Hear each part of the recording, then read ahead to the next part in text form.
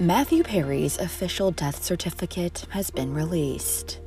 On Thursday, the Los Angeles County Department of Public Health revealed the Friends actor's cause of death has been deferred after he was found dead in his hot tub on October 28th. In the certificate obtained by Access Hollywood, officials state that an autopsy has been performed, but authorities told NBC News last month the initial findings are inconclusive pending toxicology results. The document also states that the 54-year-old was buried at Forest Lawn Memorial Park in Los Angeles. His final resting place is near the Warner Brothers Studios lot, where he filmed the hit sitcom for a decade. A private funeral service was held for Matthew on November 3rd. As seen in photos obtained by the Daily Mail, it appears his Friends co-stars Jennifer Aniston, Lisa Kudrow, and Courtney Cox were in attendance. The entire ensemble, including the ladies Matt LeBlanc and David Schwimmer, released a joint statement to NBC News on October 30th, saying,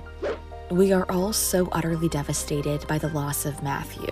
We were more than just castmates. We are a family. There is so much to say, but right now we're going to take a moment to grieve and to process this unfathomable loss. In time, we will say more, as and when we are able. For now, our thoughts and our love are with Maddie's family, his friends, and everyone who loved him around the world." Many of his loved ones have been paying homage to the late icon.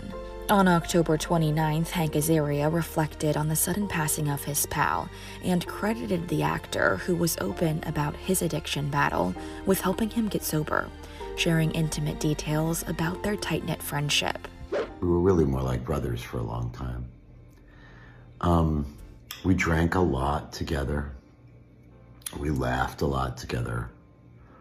We were there for each other in the early days of our career.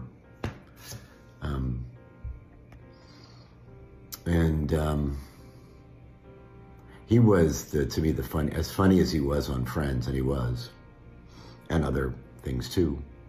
In person, he was just the funniest man ever.